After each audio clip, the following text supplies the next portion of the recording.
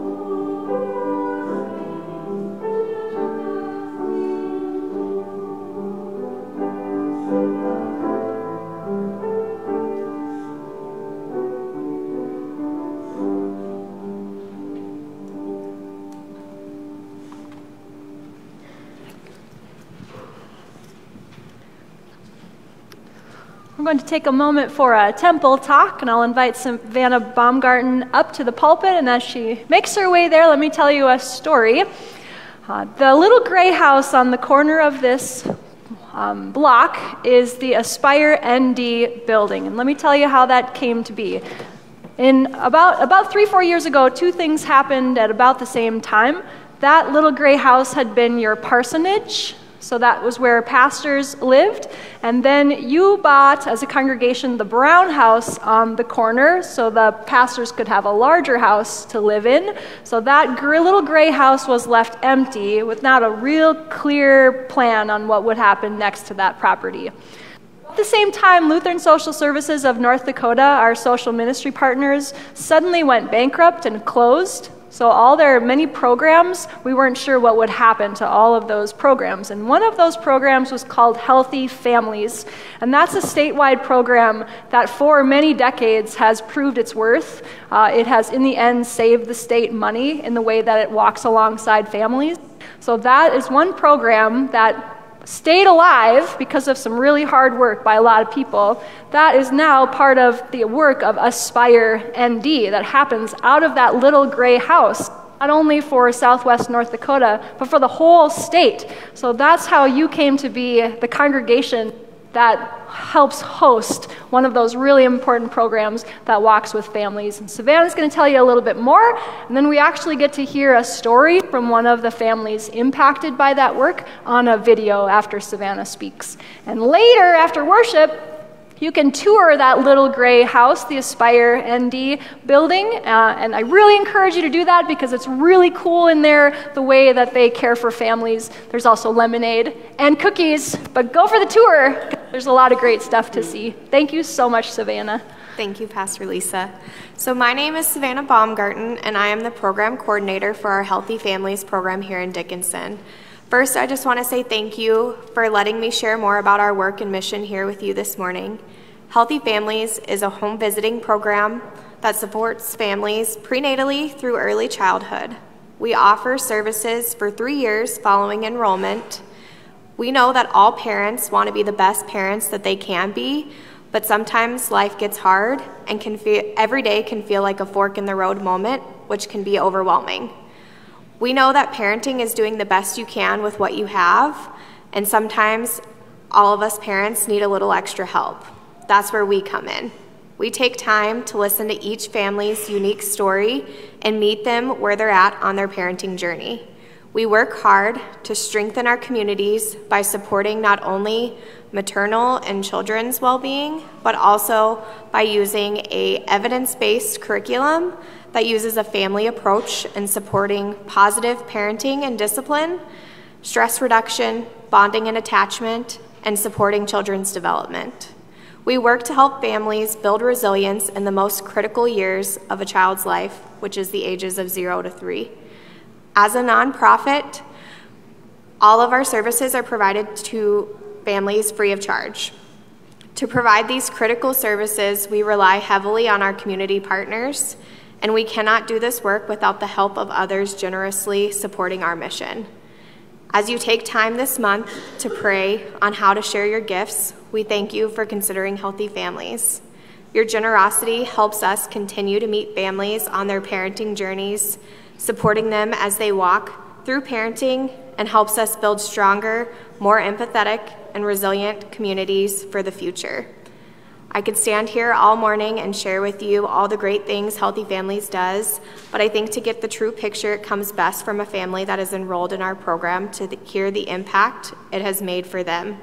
We are so grateful that they were vulnerable in sharing their story and allowing us to be a part of their journey. Thank you.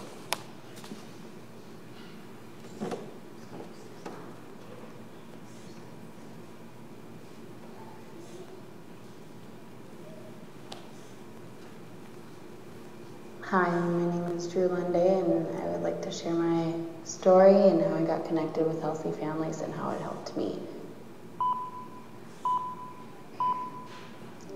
I came from a family where, you felt like a burden. There was no love within the family. We weren't connected as a family, and there was no support for one another. Most of my family suffered with substance abuse, including myself.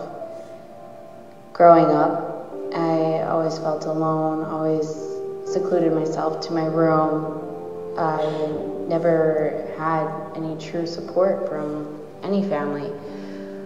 When I was about 18 years old, I started experimenting with other drugs. I started to lose myself. In 2016, I found out I was pregnant with my first child. I got sober and started my journey of motherhood. I skip forward to the year of 2022. I had 4 children by this time, was pregnant with my 5th child. I was taking care of my 4 children the best I could with only the support of my significant other, who was deep into a very serious opioid addiction. He had many people come over, and one day one of his friends came over, and I was in need of escape from all my depression and my anxiety and my resentment towards my significant other and just taking care of children by myself. And I started using a substance that I never thought or had ever used before. It relieved my stress and gave me energy to get things done. I didn't have what most people see with fentanyl use. I had energy. I wasn't drowning out. It was like an antidepressant for me. I noticed how it became very addictive. I was very dependent on it. If I didn't use it, I would end up getting sick. I could not get out of bed. It was impossible to take care of my children. I ended up losing myself amid my addiction. And then I found out I was pregnant with a little girl. And then I started on my journey of finding myself again.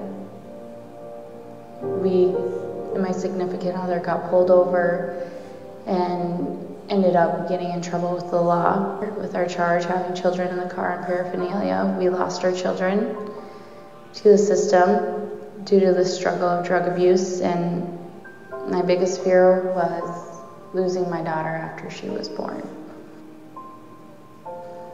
I then started to focus on my sobriety. I started taking medication to help with withdrawals and cravings. I started to work with Child Protective Services to get my children back. And with my CPS worker, social worker, I was offered help from an agency called Healthy Families. Now with Healthy Families, I received support from a family support specialist. She came in once a week, she sat with me for an hour and just listened to me and gave me ideas and things I could do with my children, and developmental screenings to let me know where they were at with their milestones. He also listened to all the struggles I was going through without being judgmental, but also the presence she gave and never judging me and letting me know I wasn't alone. Because of Healthy Families, I was able to have visitations with my children, and within a month, I had my children come back one by one. My significant other and I decided to give our new baby girl the name Serenity, but under one condition. We both had to be sober. After getting all of my children back, we were still working with Healthy Families, talking about morals, talking about our values and how we can work on them and make our family better, healthier, and stronger. We talk about mine and my significant other's relationships, and the days I have bad days and feel alone, I know that I can lean on them and reach out. They help me to see the positive within the negative. Not only that, but they do things within the community that help you get out, be social, enjoy the outdoors. If it wasn't for my family support specialist this summer, I definitely would not have gone to the park as much as I needed to. I appreciate all the help and support and love I've received from Healthy Families. I hope more families learn and know that it takes a village to raise your children, that it is okay to ask for help, and if you need help, Healthy Families is there. I want to say thank you especially to the ladies who helped me, just to have that support that I never received from anyone. It means so much to me. Thank you.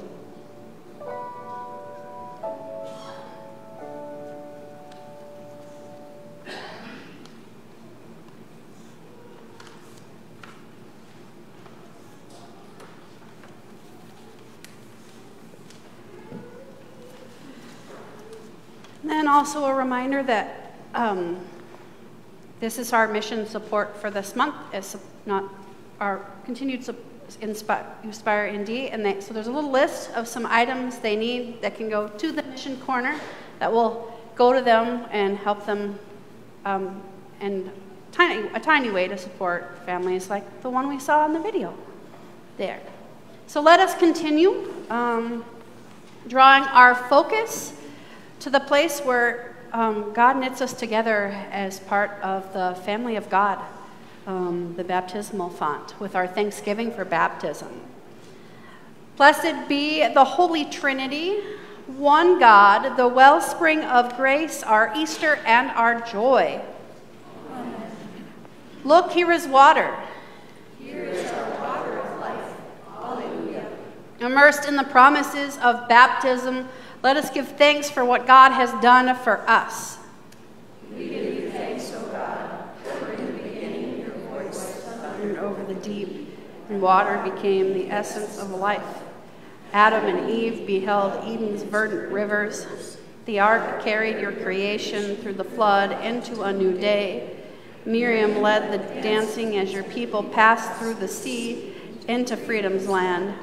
In a desert pool, the Ethiopian official entered your boundless baptismal life. Look, here is water. Here is our water of life. Hallelujah. At the river, your beloved Son was baptized by John and anointed with the Holy Spirit. By the baptism of Jesus' death and resurrection, you opened the floodgates of your reconciling love, freeing us to live as Easter people. We rejoice with glad hearts, giving all honor and praise to you through the risen Christ, our source of living water, in the unity of the Holy Spirit, now and forever. Amen. I invite the assembly to rise as you are comfortable as we sing together our gathering hymn.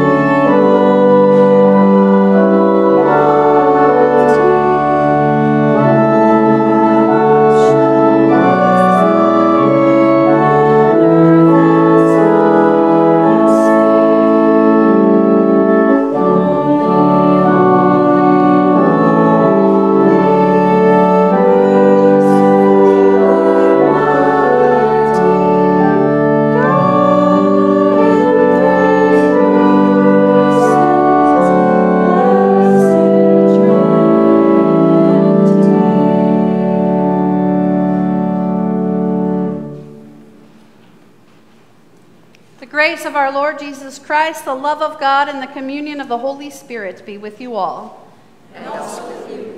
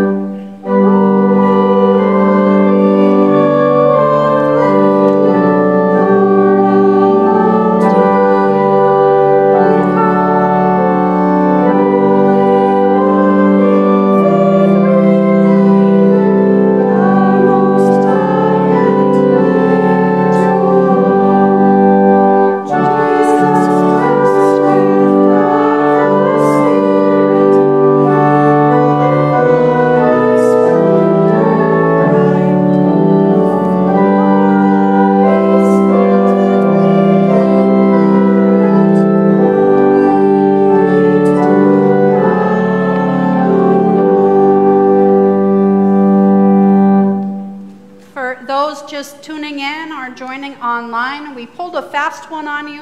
Pastor Lisa is our preacher today. Those of you in here already probably already guessed that. And Margaret Markison is our assisting minister. So with that, let us go ahead and the Lord be with you. And also with you. Let us pray. Eternal God, teach us to hold your name in the highest respect and to speak it with reverence and honor, not only directly, but in our actions in the world. Make us to be reflections of your holiness. Forgive our sins. Set us apart for your work of love and justice in the world, for the sake of your Son, Jesus Christ, our brother. Amen. Amen. You may be seated. Today is our second of 4 Sundays on a series on the Lord's Prayer. So last week we talked about what prayer does, what is prayer. This week we're focusing on holiness, the holy name of the Lord. And Pastor Mary will take it from there. Next week she'll have the next 2 Sundays on the Lord's Prayer. So whenever you read something in the Bible, it's always helpful to see what story came before this one and what story came after it. So if you look at the Lord's Prayer in Luke's Gospel, the story immediately before is the story of Mary and Martha. And that might be a familiar story to you. If it's not, there were 2 sisters who were hosting Jesus. He was coming over to visit. And one sister was doing all the work of getting everything ready, making the coffee and the cookies. And the other sister was sitting at the feet of Jesus, busy in another way, busy listening to Jesus. And this happened in the Bible. It probably doesn't happen anymore, where siblings get a little irritated with each other. Doesn't happen anymore, maybe. But then those 2 sisters were kind of irritated at each other because the older sister was doing all the work and the other sister was just sitting around listening to Jesus. And Jesus said, hold on, this sister who's busy listening to me, she's doing what's needed. So there's something to say about prayer, because Jesus teaches the Lord's Prayer right after that. So there's something to say about making room to do what seem like a waste of time sometimes, just sitting around, wasting time with Jesus, listening to what Jesus might have to say, because in that listening, we often hear what God needs us to do next.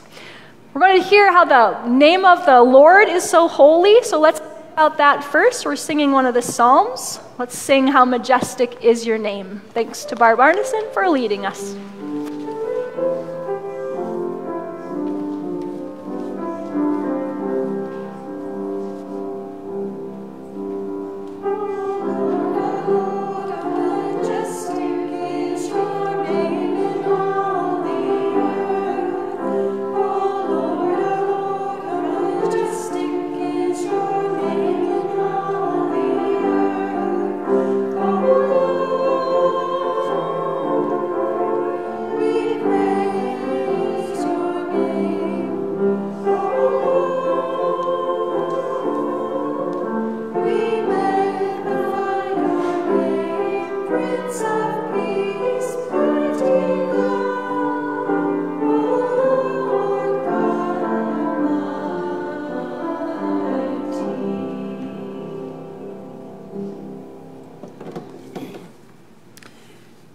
Please read responsively with me. O Lord, our sovereign, how majestic is your name in all the earth. You have set your glory above the heavens. Out of the mouths of babes and infants, you have founded a bulwark because of your foes, to silence the enemy and the avenger. When I look at your heavens, the work of your fingers, the moon and the stars that you have established, what are human beings that you are mindful of them, mortals that you care for them? Yet you have made them a little lower than God and crowned them with glory and honor. You have given them dominion over the works of your hands, and you have put all things under their feet, all sheep and oxen, and also the beasts of the field, the birds of the air and the fish of the sea, whatever passes along the paths of the sea. O Lord, our sovereign, how majestic is your name in all the earth.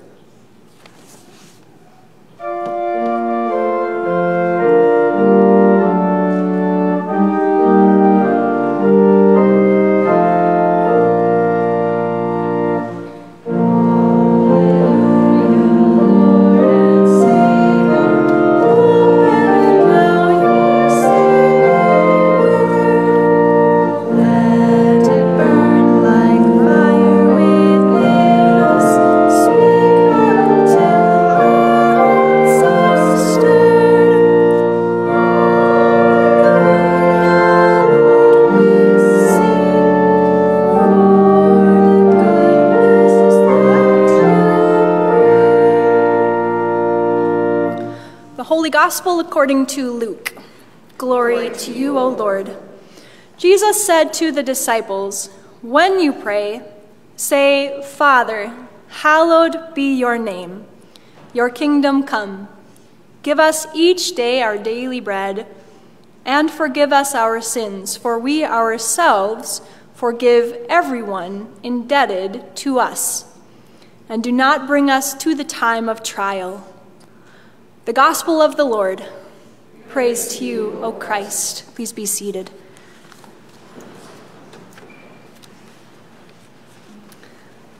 Let us pray. Almighty God,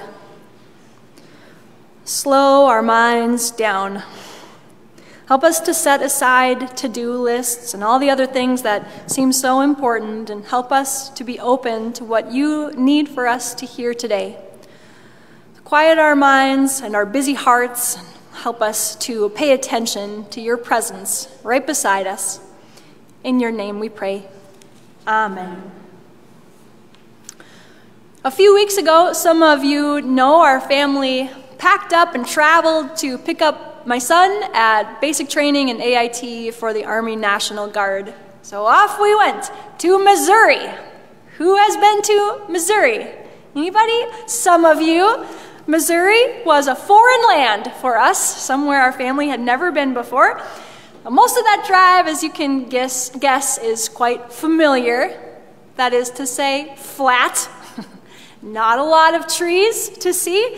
It's mostly a straight, uninspiring interstate trip. The only sounds, the roaring of the semi-trucks along the way. And then, finally, Missouri. Very suddenly, everything changes. When you cross the state line, the lulling sound of the trucks on the road turn to the sound of cicadas. Have you heard this sound before? Yes. So you know it's a loud, shouting sound from the cicadas, either telling us, "Welcome to Missouri," or "Please turn back," one or the other. And unexpectedly, we entered a land of canopies of trees with carved out valleys, enfolding us in all this vegetation. We drove down winding and rolling roads that crossed over rivers, and every once in a while those big trees parted ways to give you a good view of the lakes. Unknowingly, we had entered the Ozark Mountains. We drove through the breathtaking beauty. I thought, if only we had some time to stop and look around, to smell the fresh air, to look more closely at all these trees. If only we could slow down and take it all in. But there was no slowing down. Even on those winding and rolling roads, even through small towns, there was no slowing down. The cars behind us were not interested in us slowing down. Going through a small town where you might expect the speed limit to decrease, it did not. We pushed ahead, not wanting to get run over by the neighbor behind us. And we thought it would be so nice if there were more stop signs and we could stop and look around. And we thought, it's great, there are no stop signs, so we can just keep going. How often in your life have you wished to slow down? If I had more time, you've thought, I might not rush so much. If only I didn't have so many things to do. Or you might be retired and you do in fact have time, but you also have a routine. So to stop the car and get out might disrupt your routine. The Lord's Prayer includes one word that's like a stop sign. A word that is intended to slow you down, to slow you way down, and even to get you to stop. The word is hallowed. And here we are with these strange words that we really only say in church. Hallowed is not a word you're probably going to use outside of this prayer. So let's look at it. Instead of the word hallowed in everyday life, you might hear the word venerated, or better yet, we might say dedicated, or consecrated, or blessed. When something is hallowed, it is made holy. That means it is set apart. That's the definition of holy. So the bread and the wine are hallowed by the words of blessing.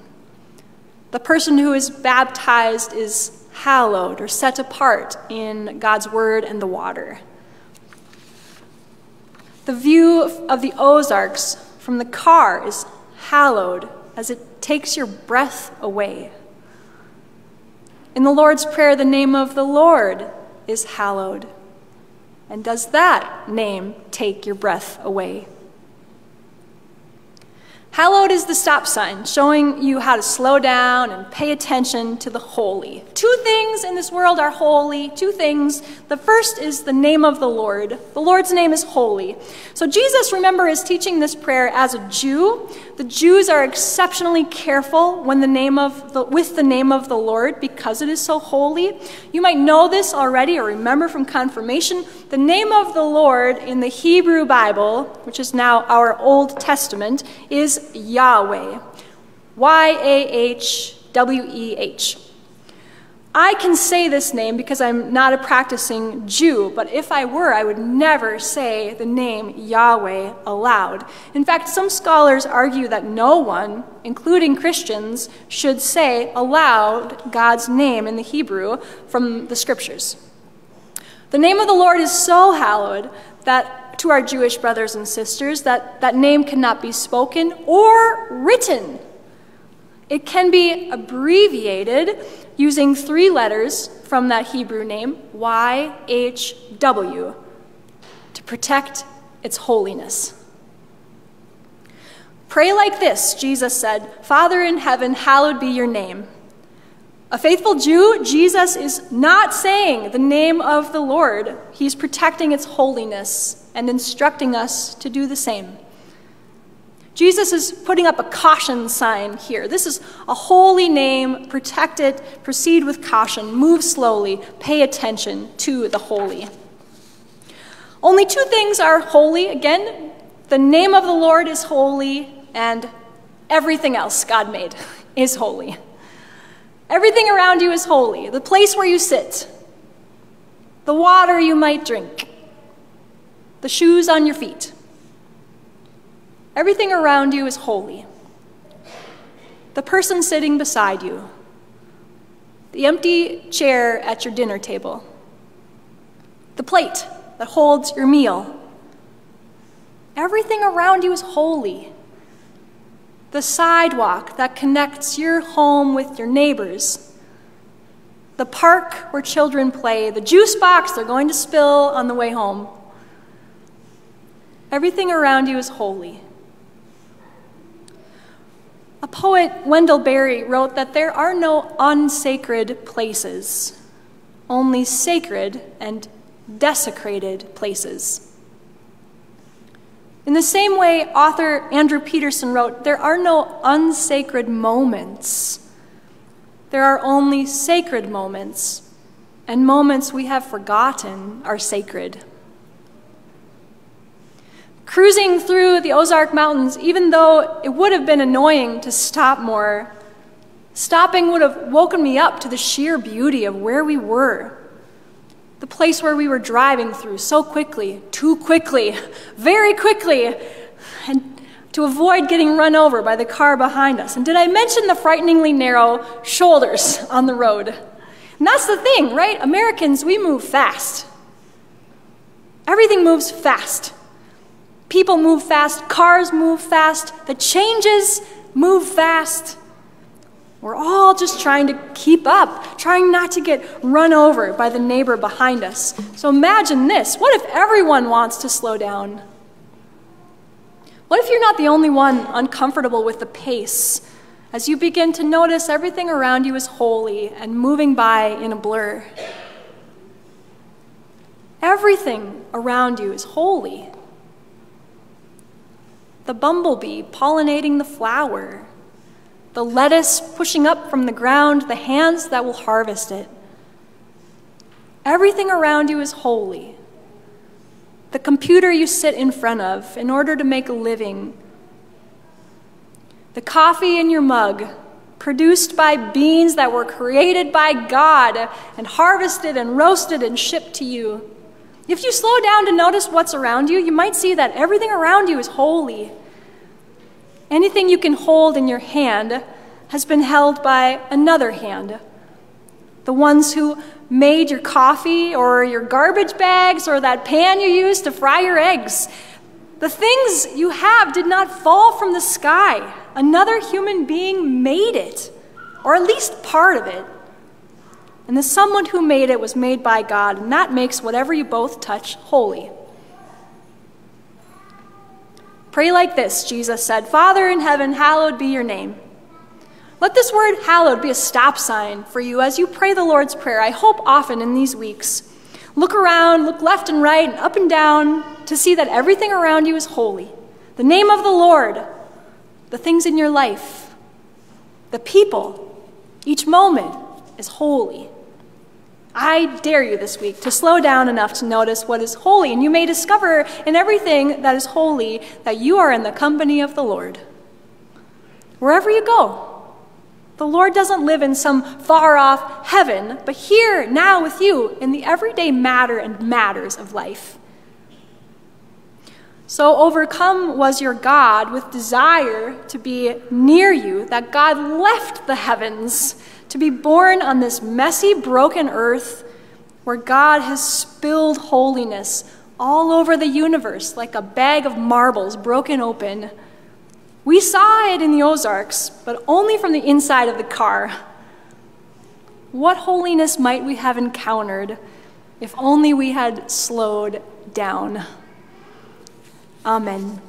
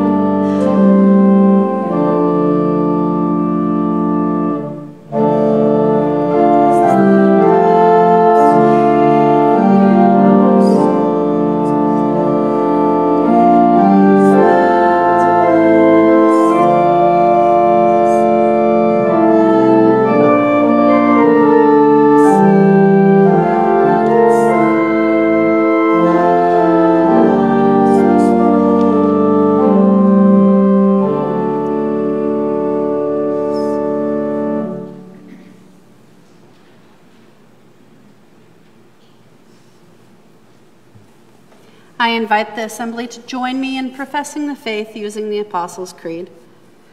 I believe in God, the Father Almighty, creator of heaven and earth. I believe in Jesus Christ, God's only Son, our Lord, who was conceived by the Holy Spirit, born of the Virgin Mary, suffered under Pontius Pilate, was crucified, died, and was buried. He descended to the dead. On the third day he rose again. He ascended into heaven. He is seated at the right hand of the Father, and he will come to judge the living and the dead. I believe in the Holy Spirit, the Holy Catholic Church, the communion of saints, the forgiveness of sins, the resurrection of the body, and the life everlasting. Amen.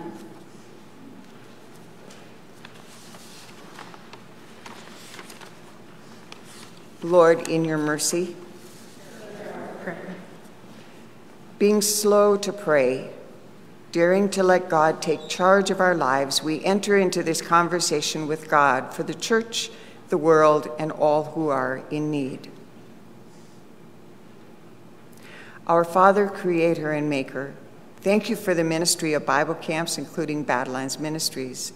We pray today for the campers and the counselors tucked into the glory of your creation this week. Lord, in your mercy, hear our prayer. Hallowed be your name. Thank you for giving us access to your most holy name. Open our eyes to the holy around us in our homes, workplaces, and neighborhoods, that we might recognize your presence with us. Let your presence be known to Hannah Kolvash and Peyton Johnson in their brand new marriage. Lord, in your mercy, hear our prayer. Your kingdom come. This world is not as it should be. Thank you for the faithful work of Aspire North Dakota, providing resources and connections to people in tough spots in their lives, meeting individuals and families where they are. Let your kingdom light shine through their work, Lord, in your mercy. Hear our prayer. Your will be done. We pray for those who are sick or suffering, and for those who grieve, especially the family of Todd Corneal. Lord, in your mercy. Hear our prayer. Now and forever, your love is everlasting. Dry the tears of those who grieve and help us to trust in your holy promise of the resurrection through Christ. Lord, in your mercy. Hear our prayer. Gather these prayers, spoken and unspoken, and give us enough hope for today and then tomorrow. In the name of the one who is our hope, Jesus Christ, our Savior and Lord. Amen. Amen. The peace of Christ be with you always. Let's take time to share signs of God's peace with one another. God's peace.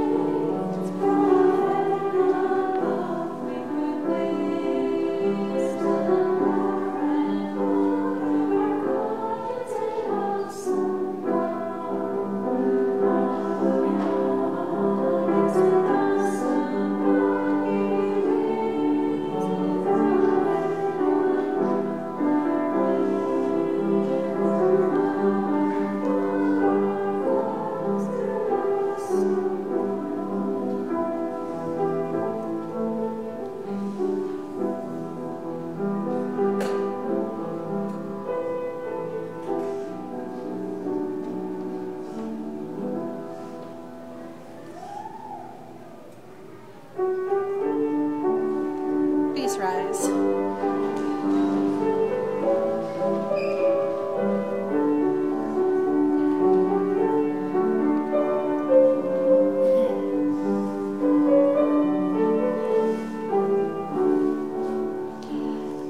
Let us go now to the banquet, to the feast of the universe. The table set and the place is waiting. Come everyone with your gifts to share. God invites us.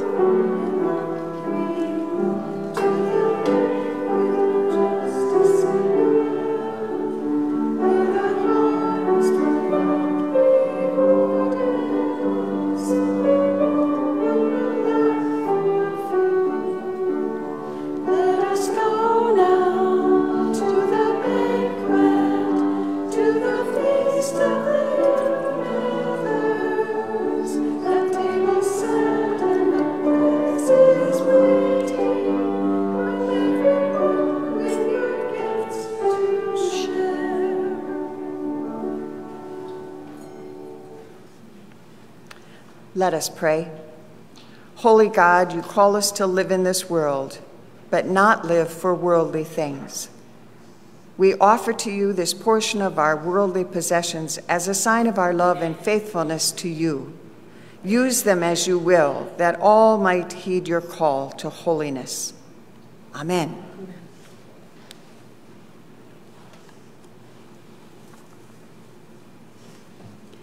And so we draw our attention now to one of these many places where God comes to us, as Pastor Lisa had talked about.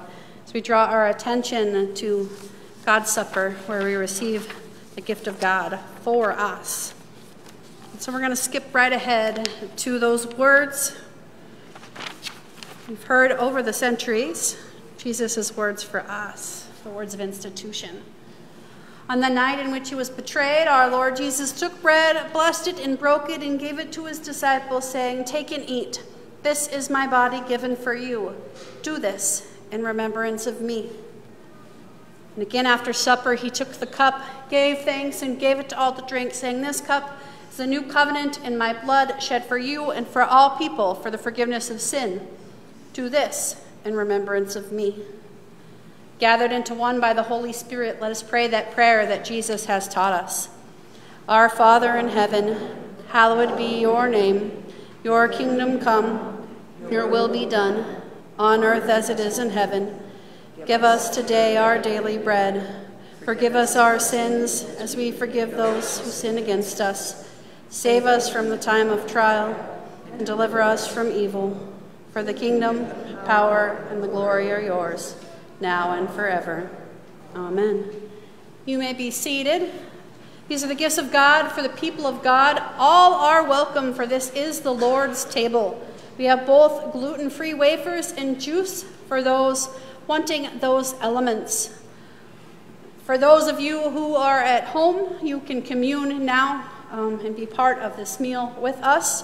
And for those who don't have someone to hear the words of promise, to hear these words of promise, the body of Christ given for you and the blood of Christ shed for you.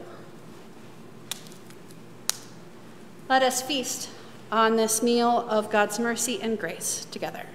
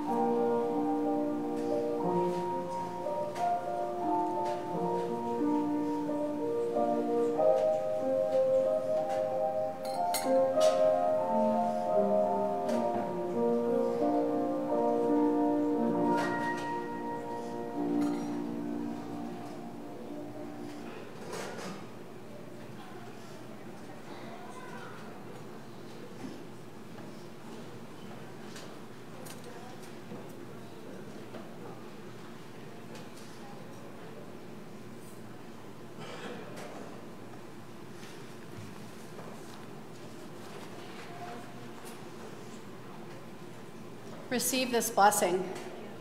May the grace of our Lord Jesus Christ and the gifts of his body and blood strengthen, keep, and unite us now and forever. Amen. Let us pray. Jesus, bread of life, we have received from your table more than we could ever ask. As you have nourished us in this meal, now strengthen us to love the world with your own life. In your name we pray. Amen. Amen. Just a couple brief announcements. Like I mentioned earlier in the service, Uspire and Healthy Families is our June Mission Corner collection, in-kind offering collection. And so there are sheets at the entrances if you're interested in getting any of those items to leave in the Mission Corner for them. And then they are invited after worship to go over and look at the house. So feel free to go over to the White House and check that out there after worship here. And lastly, we do need a couple of meals for our day camp staff, the lovely staff from Bad Lads Ministries that's going to come and hang out with our kids here this next week.